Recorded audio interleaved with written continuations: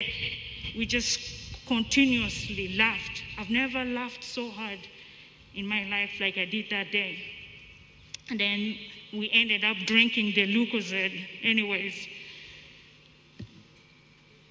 My father died at 10:50, Saturday the 19th, Pacific time, USA time, which would have been 8:50 Ugandan time. And what was poignant about the laughter was the exact same time we were laughing so hard. That was the time our dad was passing. I can never.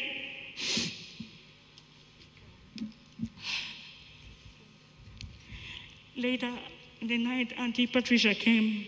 I looked at her, I was like, this cannot be right. She shouldn't be here. And she told us it's gone. I froze. I was like, this is not possible. We've been praying. Is there God? I told Tina, one of the personal assistants, that I just don't want anybody to talk to me about God, because if God was there, my father would not have died. I go to Phoenix. On my flight back to Phoenix, I cried throughout. I was like, how am I going to tell my 7-year-old daughter that her grandpa is dead? I braced myself. Some of my friends messaged me and said, you just have to tell her. So I approached her and I told her, Joanna, Grandpa is dead. And I asked her, Joanna, do you know what death is? Could you explain it to me? And she said, death is when you stop breathing. You're basically gone. But you go to heaven and then become our angel. And then she asked me, what about his money? I said, what money? She was like, Grandpa was the third most important person in Uganda, so I would think there has to be some kind of money. I said, Joanna, don't you think that's a bit insensitive? But what she said after was what broke me. She said, I will miss Grandpa a lot, but he's now in heaven with the angels. He is going to be watching over us, and we will be okay.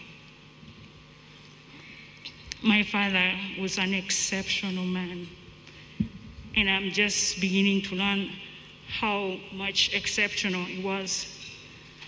All the stories, all the tributes have given me strength to stand tall, knowing that my father's left a great legacy for all of us to be proud of.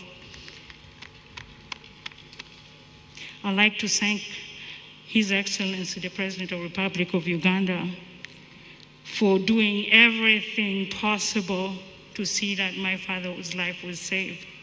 And also for reaching out to me personally to extend his condolence. Thank you, Mr. President. I would like to thank Right Honorable Speaker for standing with me while I was in Seattle.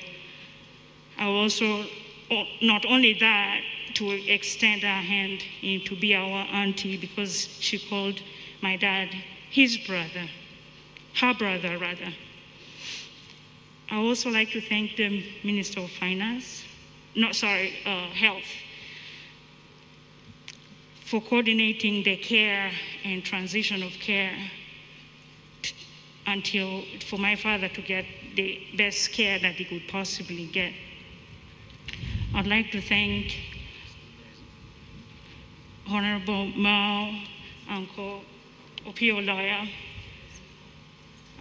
Chief Justice, for being there and being standing strong by us. I want also to thank His Excellency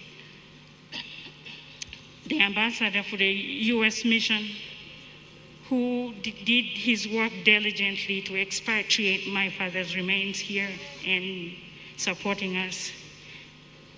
And a special thanks to Auntie Patricia. You were a trooper, and thank you for staying with my father and all the sacrifice you've made. Thank you, everyone, and members of Uganda for standing with us. Thank you. Thank you, Diana. This one is to our father. Dad, your journey ends here. Unfortunately, you can only go alone.